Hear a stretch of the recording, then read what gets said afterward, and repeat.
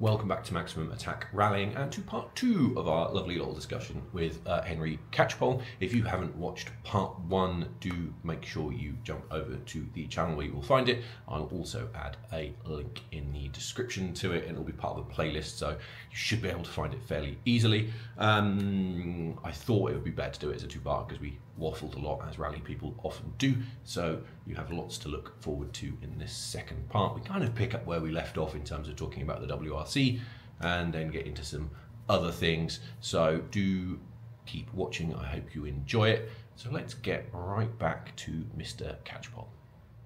So I want to talk about the WRC specifically and this year, because I think we're at an interesting point for the WRC in terms of its future, but we'll come to that. I just want to get your take on kind of where we're at in terms of the championship. You know, I think, is it turning out as you expected? I mean, have you got a tip for the winner this year?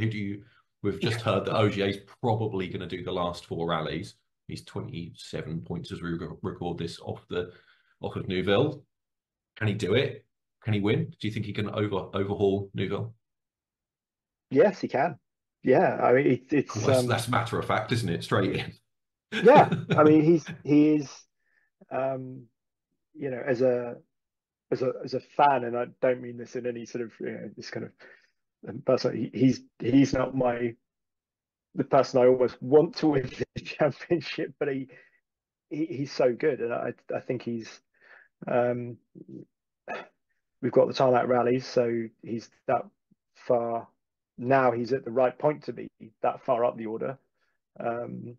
And I'd like to see Thierry. I'd love to see Elvin won it. To be honest, as a biased person, I've known Elvin for a long time, and it would be fantastic to see him win the championship. I was absolutely gutted to see what happened in Finland. Where do you think it's gone wrong? Where do you think it's gone wrong for Elvin this year? Because what's 2020 and 2021, he finished second in the championship, and to me, he genuinely looked like he was there. You know, he was competing against the very best. Obviously, last year was not great, but and this year started okay. But where do you think it's going wrong for it? I think it's been such a weird year this year that it's actually quite hard to tell, I think, where people have either tripped up or not sometimes, because of the way the points system going. And I've yet to kind of have, frankly, enough time to delve into where everyone would be sitting, were it on the old point system, and of course that's all a bit of a moot point anyway, because people would have driven differently were it the old point system run this one, etc., etc., etc. So it just feels like a very weird season overall, I think, and it feels like it's just been so strange having Elvin and Thierry effectively put themselves out there as the front runners, but then everything being taken over by essentially Calais and Sebastian coming in, dropping into these rallies, and it just being able to amass these points, kind of road position a lot of the time, let's face it. And it just makes me feel slightly uncomfortable, I think, this season, because it doesn't feel like a true reflection of the drivers in it somehow.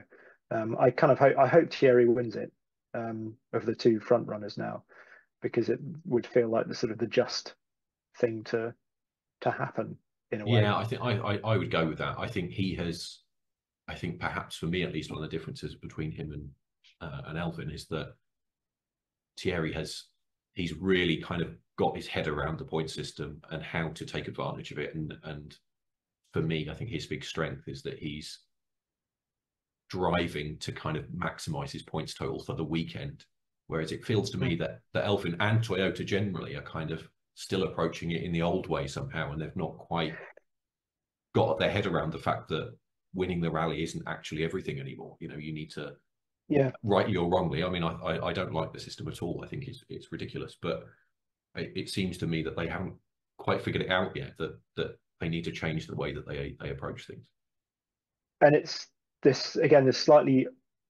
It's sort of felt like it's sort of been hampering Elven from the outset with having these absolute megastars coming in as guest drivers, not guest drivers, but second, third drivers further down the field, and it, and Toyota having this system of which I totally get and you kind of respect in some ways of everyone for themselves, no team orders, but that also feels just slightly wrong somehow It's yeah, in this it's situation, particularly when you've got Hyundai.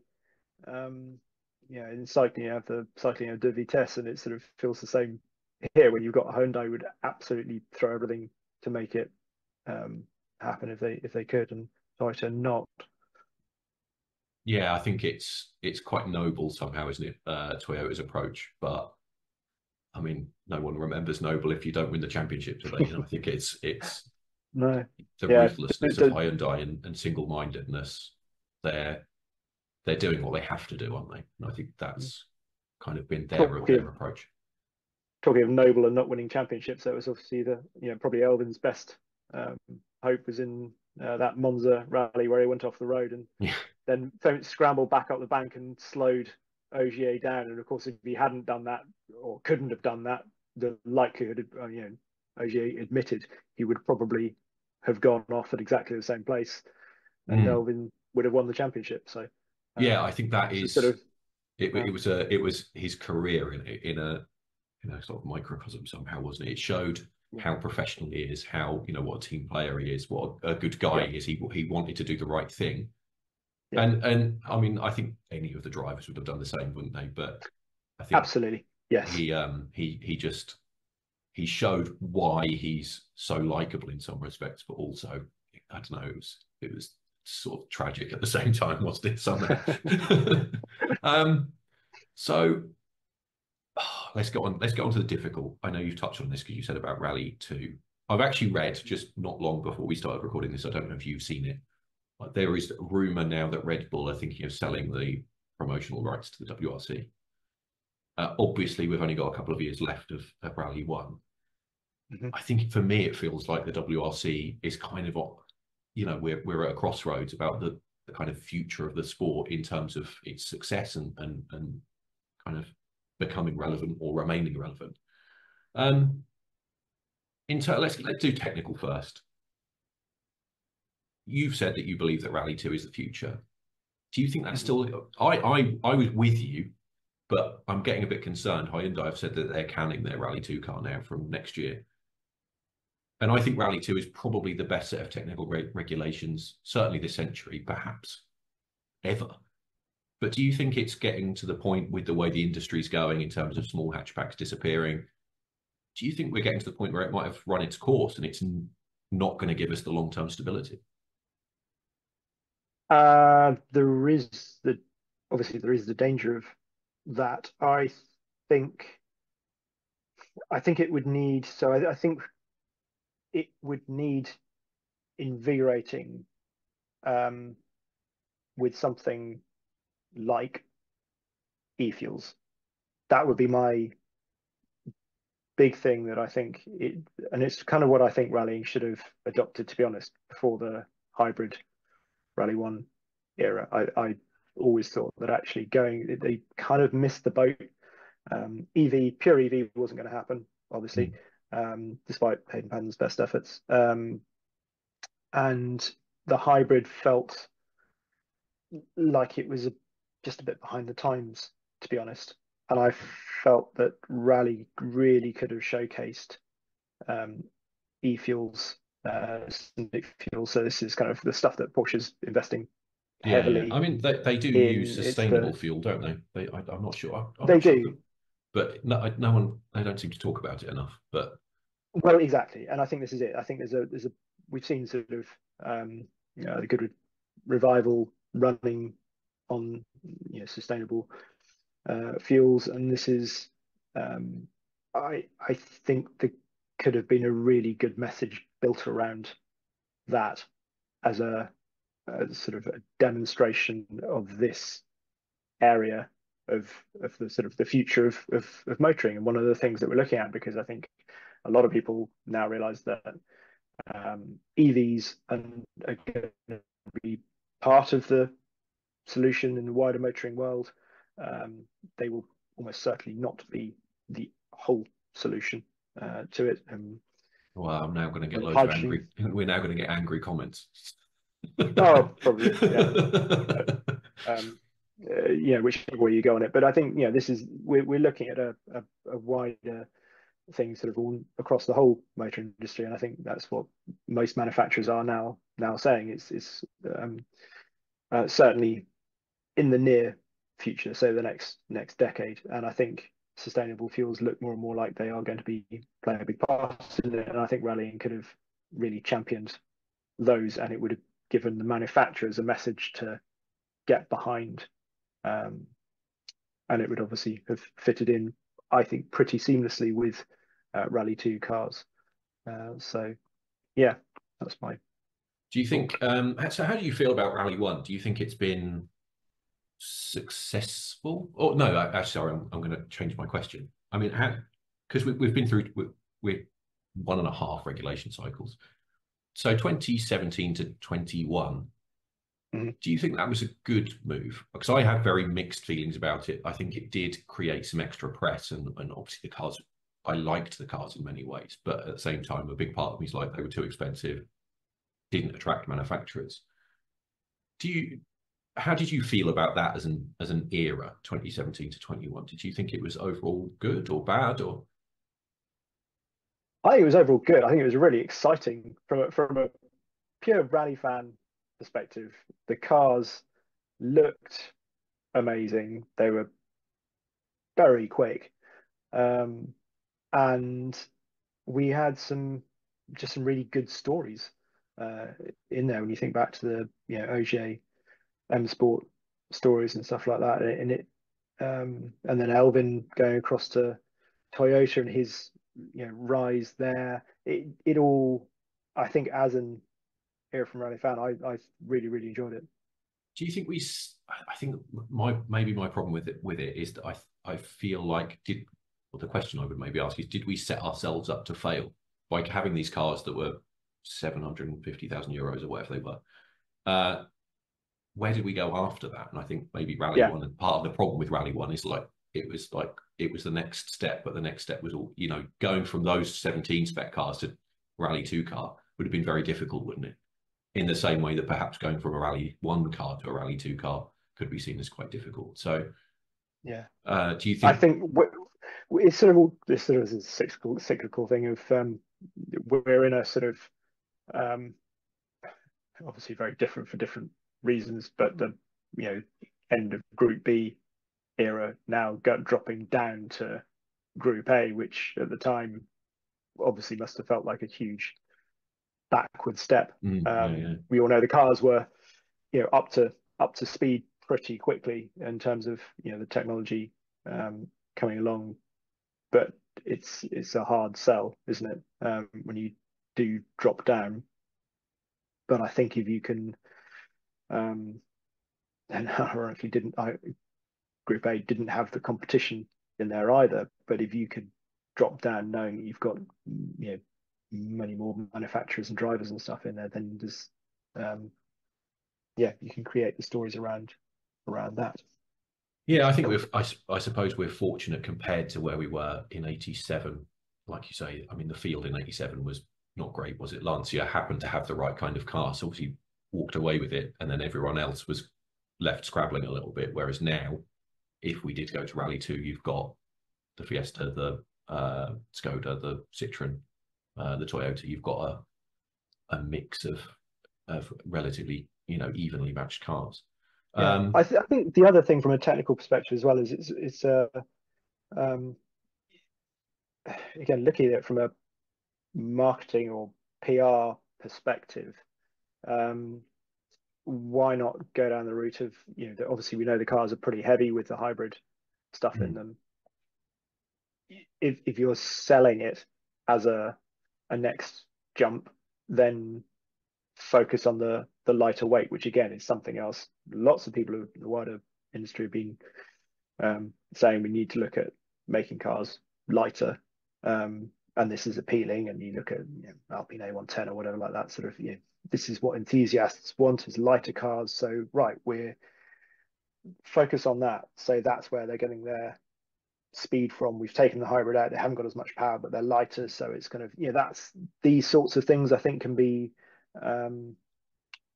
woven in to change the message and make it better, and seem more palatable, and like we're not necessarily just losing by going down from the current Rally 1 cars. Do you think? I think it's interesting because there was obviously talk of getting rid of the hybrid system, wasn't there, which the manufacturers seemed to push back against. Do you think that? I know Toyota have been quite pragmatic and said that they would do anything and go with either rule set. But do you think there's a bit of an issue there between what the manufacturers want and what is best in terms of? I think the harsh reality is that there's not a huge amount of interest in WRC, or enough interest in WRC, so that we maybe need to do something drastic like going to Rally 2, where you've got 4 or 5 different cars, is actually what it needs. It would reduce costs. So do you think we're pandering too much to the manufacturers who are saying, no, we need to keep hybrid or keep this or keep that?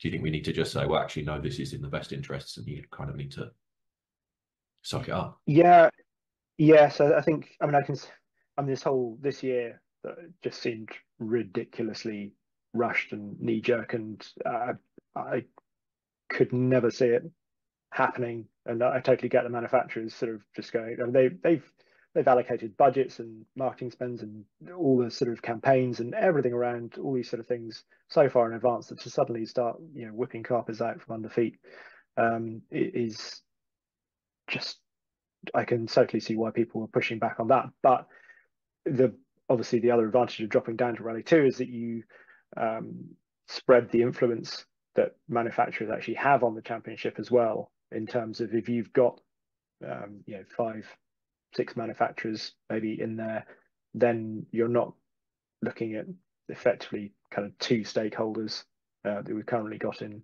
Rally 1, sort of holding everyone else over a barrel. Because if Hyundai says, right, we're off, then everyone goes, no, no, no, what can we do to make this happen? But if it's Rally 2 and Hyundai goes off, well, you've still got other manufacturers that are in there and who are probably sort of going, right, a bit less competition for us, sort of thing. So yeah. How do you read the Hyundai situation right now? It's interesting. It's funny that you mentioned them talking about being, them threatening to leave, and I think they've committed to next year, haven't they? But not officially beyond that. They semi-committed, I think, to the end of 26. There's talk, obviously, this World Endurance Championship program. They've been in a long time, and they've been in 10 years now. Do you think? How do you read it? Do you think they're going to go? Do you think they're coming to the end of it? Potentially, it could hinge on what happens this year. If Thierry wins it and they've got a driver's title to shout about and get enthused about, I can see that actually having quite a big sway on whether they stay or not. Other than that, I don't know. So many of these things can hinge on things so far and away and above rallying, in boardrooms on the other side of the world, that I sort of can't really offer. I wish I could offer more insight, but it's I think it's sort of beyond my ken, as it were. Do you think? How important do you think motorsport is now as a marketing tool? I suppose there's 2 elements, isn't it? How important do you think it is as a tool for marketing a product relative to a tool for marketing a brand? Because you could say that Formula One, for example, it's not marketing a product in a way, is it? Because the car's obviously so far removed from anything on the road. I know they talk about a bit of technology transfer in terms of engines and things, but how important do you think motorsport how important a role do you think motorsport can play now, with the kind of shift we're having with our relationship with the car and how people view the car? And do you think it's still that important anymore? Do you think it matters, or do you think the average person in the street doesn't bother them anymore. They're more interested in connectivity or, you know, things Um, other than driving. I think it I think it does still matter. And I think it I can see there's been a lot said about sort of particularly younger generation not being into cars in the same way, but then you look at Le Mans, and for right or wrong, sort of they seem to have they've hit a sweet spot with the rules there. And I Mm. know a lot of people don't like balance of performance, and I absolutely get that. But let's face it, they've got a huge number of manufacturers in there. I was at Le Mans this year for the first time in a long time, and just seeing those images on the television of all those um, hybrid hypercars leading the pack down that sort of that the view down the Mulsanne Straight through the chicanes, and we're so used to seeing half a dozen cars really making up, and then all the GTs behind, and suddenly you just had all these prototypes there, and it's so exciting, and it showed in the number of people that went across there and watched this year. And Formula One is obviously still massively impactful. The Drive to Survive has helped a Yeah, lot with that, and I think people are finding new ways to help get the most out of the sort of the marketing benefit of these things, sort of perhaps away from the traditional competitive aspect of it in some respects. But I think motorsport's still got a huge role to play for manufacturers. They certainly don't seem to be shying away from it, and rallying has, I think, to your point about the whole brand versus product, that's where rallying still obviously has the potential to market the product, as well as much more than the brand almost. So what do you think? it's just Just jumping back to WEC for a second. What do you think they've done right with sports car racing? Why do you think we've suddenly got Peugeot going back and Cadillac are back, aren't they? Have gone into it. What do you think well, is? I think sort of what you said before about sort of the danger of going back to a slower formula in terms of the Rally 2.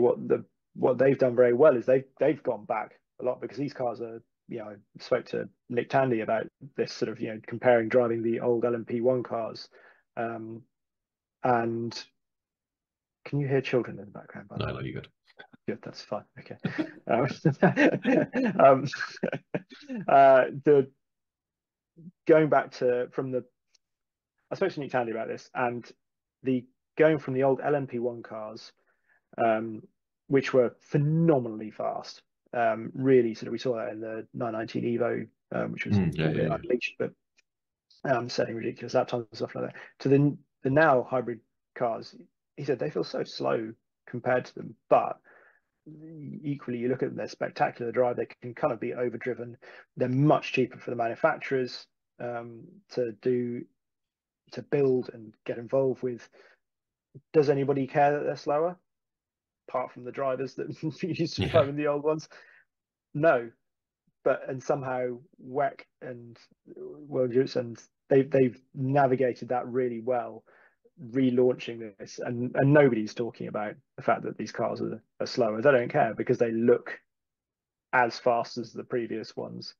So that's the challenge, I suppose, for rallying, is to kind of make something that's more affordable, probably therefore slower, um, which those two messages are not overriding for the watching public, but they get across to the Mm. manufacturers, who then come in and say, yeah, we'll have a bit of that, because suddenly we can, we've got to spend far less budget on doing this, and we're on a big global stage. So yeah. Yeah, yeah. Okay, let's stop talking about that. I want to get into the really important stuff.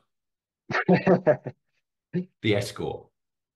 The Escort. I think you might be the only motoring journalist who owns a rally car that I know of, unless you know of someone else who's hiding it, which is great. I'm impressed. So, how is it? Because for anyone who's not familiar, you've got a Mark II RS 2000, which you've owned for quite a long time now. You've done a couple of rallies in it, and it's been away having some work done. So how's it going? Well, it's uh yeah, so the engine and the rest of the car are in two different places and have been for Good. some time. But all the parts are there for the engine. So I'm really just kind of waiting for my friend to kind of build it, basically. And we've got this plan for it because the last rally I did with Gethin Jones, we kind of got halfway through the first stage and realized that all was not well, and the engine was not a happy bunny. Um, and so, yeah, new engine was required, new Pinto went in, and then I've got a friend who works at Motec, and he came up with a great idea of we were going to put uh, motorbike throttle bodies on it, Okay. which a Yeah. lot of people are going to sort of go through. Oh my word, he's gone.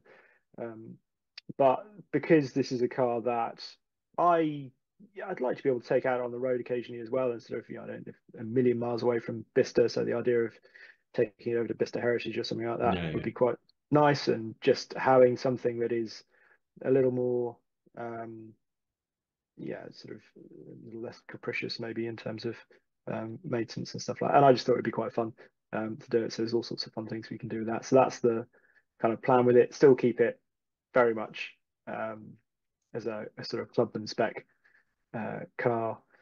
And yeah, that's kind of what needs to happen with it. So I think all the bits are in place. It just needs to happen. And yeah, I'm so lucky in the job that I do that I get to drive cars an awful lot of the time, and wonderful cars, and sometimes even rally cars. So it scratches the itch, um, not from a competitive point of view, but it sort of takes the emphasis away from getting the Escort done, which is my fault really, but life sometimes gets in the way. So yeah, it will So get done. what made you pick an Escort out of interest? Because obviously you've driven lots of rally cars since Mhm. before you'd bought that one. I'm not suggesting that you would have gone out and bought a world rally car, but obviously you started driving competitively in a 205 and then a Swift. So what made you go down the Escort path? Um, I like the fundamental balance of rear wheel drive over front wheel drive. There's it is, I think we can use the word, it is iconic in terms of rallying. I think so, yeah.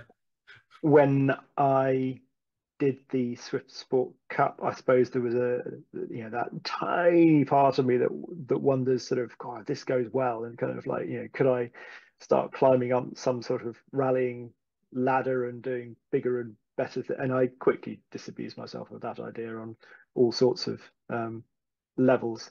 So, at which point it's a case of, right, what do I want to get out of rallying? What do I love about it? And I love the feeling of driving the car on a stage and the unique qualities that rally stages offer up. And I want something that's going to be fun to drive, and the Escort is absolutely that. Um, I drove DKP 191T before it, long before it went back to Pro Drive to be done, which is obviously the Rothmans, Yeah, yeah. Mario Vatanen Another car I missed Acropolis off the car. So, list. and that sort of sealed the deal. Kind of, I think once you've felt the way an Escort oversteers and how happily it oversteers and sits into oversteer, there is nothing quite like it. Um, and even my very low spec Escort has all those qualities in it, in the sort of the general feel of it. So I thought, yeah, that's the car for me. It's a lovely thing to have, to be proud of, to own, and dynamically, it absolutely ticks all the boxes for me. Did you, because you drove one of the MST cars, didn't you, a while ago? Mm. Did you get out of that and did you, because I know I would have done this. I would have got out of that and then immediately opened their catalog and started thinking, yeah, well, I could just did Oh it yeah, yeah, did it absolutely. make you I'm not think sure I about even what you got were out of the doing? car. I think I just took the one off the passenger seat and sat there, just going through, right, I need that, and then sort of, I was literally, and I was looking at all the things, not from even like a daydream perspective. I was like, well, they do a carbon bonnet here, so, and then a carbon boots are like those would be quite sort of relative. Yeah, I could probably afford that, and that would make it lighter, kind of. But that would be a really big gain for sort of the. No, come on, Henry, you've just got to get the engine into the car first. I mean, like, let's not say yes. I absolutely did that. Yeah, that is why I bought a car in 2012 and it was 2019 before I competed in it. Because unlike you, Yeah, I didn't have any restraint, and I thought, well, I'll just and then it was a body shell, and yeah, yeah, that's project cars though, isn't it? yeah, So yeah. just before we wrap it up, I've shamelessly stolen this idea from my friend Bob, who also does some interviews here and there. I'm going to ask you some quick fire questions about a few different things. Okay. So, of all the rally cars you've driven, I think you answered. Yeah, I think you said this to the Impreza. Which was the one you enjoyed the most? Impreza 97. Is that right? Yes, I think that would be the one. Yeah, I love all of them. And that sounds really like cop That out, but is I that is a genuinely lovely, love all of them. lovely fence that you're on. I know, but yes, if I had to pick one, let's yeah, we'll Okay, go with this that. might be slightly different because this might not be a car that you've driven. What is your favourite rally car of all? Ooh, um, probably um, I think I'd have to say the Escort, really, just Okay. because I think that um it's Escort or yeah, I think it's the something about it that that's why I own it, and I yeah, dynamically, I think I love it. It's either that or um, uh, Tarmac 911, um, which Have you I think. have you driven a classic 911 rally car?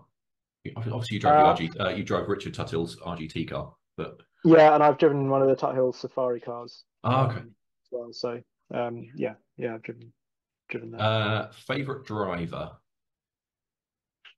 Harry Vatanen. Favorite Um, rally. um, I would say um, probably Finland. I think that's the one I would love to go and do. Just the I yeah I there's something about it. The jumps of on Empoyer and the sort of that I that's the one that I'd love to know what that feels like doing those jumps. Um, so yeah, I'll say Rally Finland. Good. Favorite era. Oh, um, That's a difficult one because there's so many good ones. I think. yeah, I think. Um, oh wow, yeah. Um, I think probably Group B, Okay. and that's sort of said from a probably just because of all the. Um, I'm not saying it was the best era, and weirdly, it's sort of and it feels like a very cliched thing to say, but I don't think it comes from um, that angle. I think it's just from the number of stories and the it was sort of a terrible era as well, but Mm.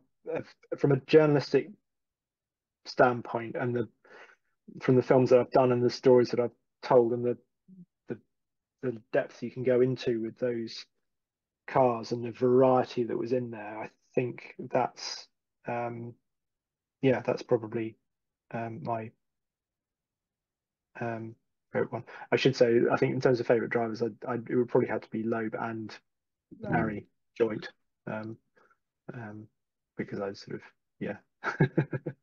Okay. I I'm a think I huge know that. Loeb fan, so Okay. So would you put him? This is a bonus question. Would you put him as the greatest of all time? Because I really yes, struggle between him and Ogier. yes. I think it's No, so difficult. Loeb is for me the greatest. Okay. So yeah, that's probably a better word. Favorite Ari because I think I've been lucky enough to meet him and speak to him. He's such a lovely, kind, intelligent, fascinating person.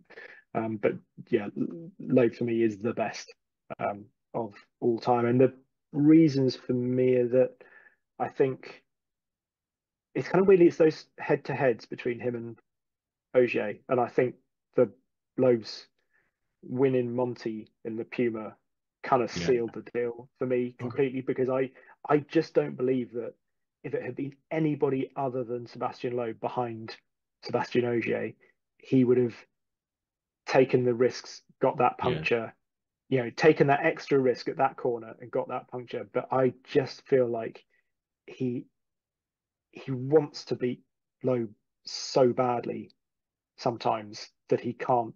It pushes him to a place that he doesn't get to with other people, and I there's something about the sort of the kind of insouciance of Loeb and the it's almost Corinthian spirit with which he does stuff, and this slightly sort of it's almost like it doesn't matter, and he can sort of if I want it's good, yeah, fine. It that just appeals to me, and I think it yeah, he seems to do it with an ease that is quite extraordinary.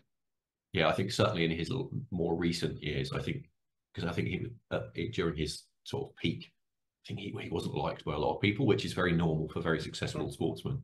But more recently, I think there's this kind of relaxed, just kind of comfort in himself, and mm. the ability is still there, isn't it? The Monte Carlo, and I think Yeah. he did a rally in the 306 as well, and Oh, he finished unbelievable. I think I can't remember if it was Mont Blanc or somewhere, and he finished yeah, ridiculously high against R5 and Rally 2 cars, and I just yeah, thought that is absolutely incredible. yeah, yeah. Um, I loved watching that footage. It was the onboard footage from that was absolutely. And Francois Delacour was in yeah, another yeah, 306 as well, and I think even he, with all his wonderful confidence, kind of sort of was quite shocked at yeah, and then started the complaining pace that that. his engine was down on power, and Yeah, and obviously, and yeah, got typically Delacour grumpy, but it added to the story. It was brilliant. exactly. Yeah. Okay, I think I know the answer to this question. Tarmac or gravel? Um,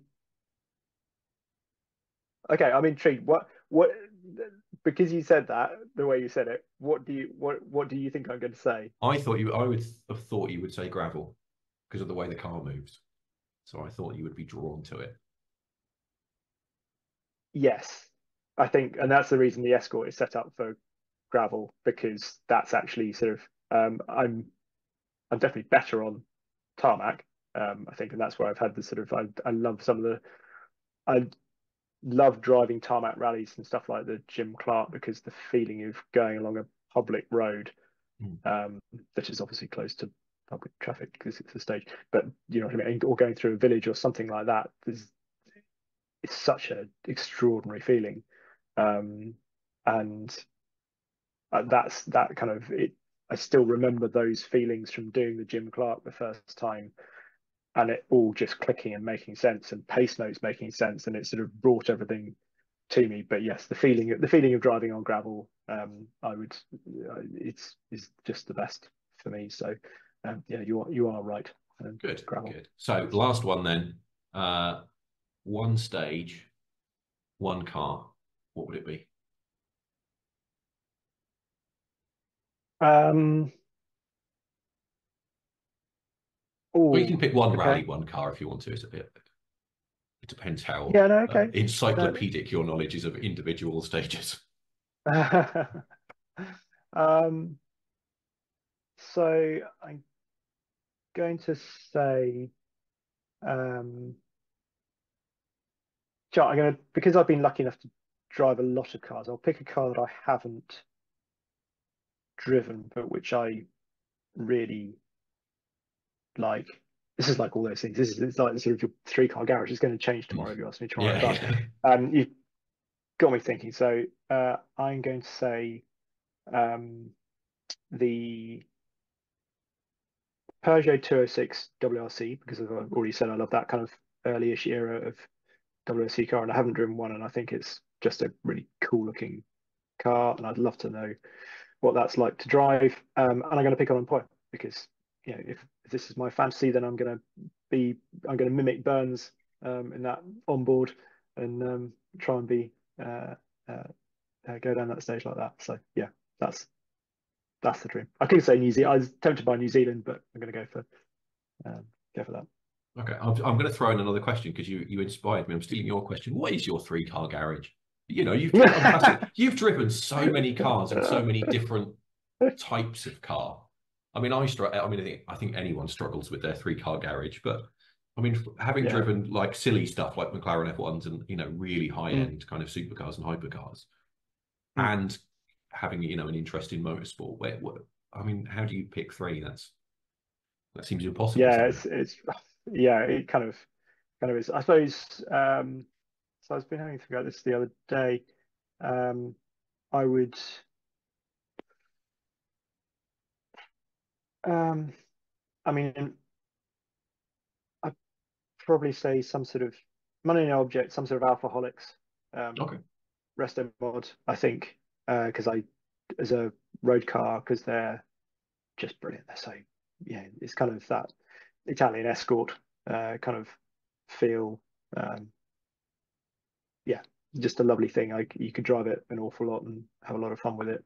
Not ridiculous speeds. I would pick a.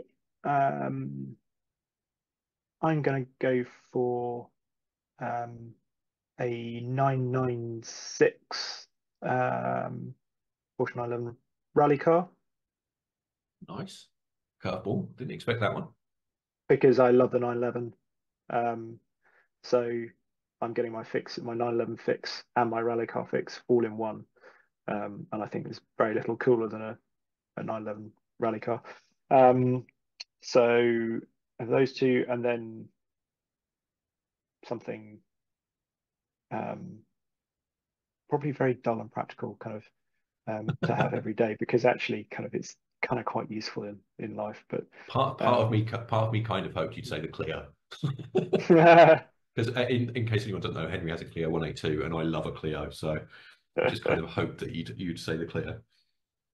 well, the Clio is my real life kind of Yeah. my real life three-car garage. So this is fantasy. So I'm picking something different. It's kind of yeah. What would I pick? I don't know. I'll probably pick um I'll probably pick something. I still really like really the modern Defenders, because they I have good memories of doing the launch of that, but totally sort of kind of as base spec as you could get one of those, and because I live out in the countryside as well, it's actually quite useful to be able to do that, and plus that I can tow the rally car around as well, which I'd need to, and shove a bunch of spares in the back or a bunch of mountain bikes and stuff. So yeah, um, we'll go for that as a three-car garage. How's that? That's pretty eclectic. I'll take that. That's pretty good. Okay, well, I think we will wrap it up there. Big thank you to you, Henry, for joining me. We've talked a lot, so this is definitely going to be over 2 episodes. But I really appreciate it. Good to get your thoughts on all things rallying and hear a bit more about your passion. So thank you for joining me. And for everyone watching, thank you for tuning in. As always, like, comment, subscribe, and I will see you again next time.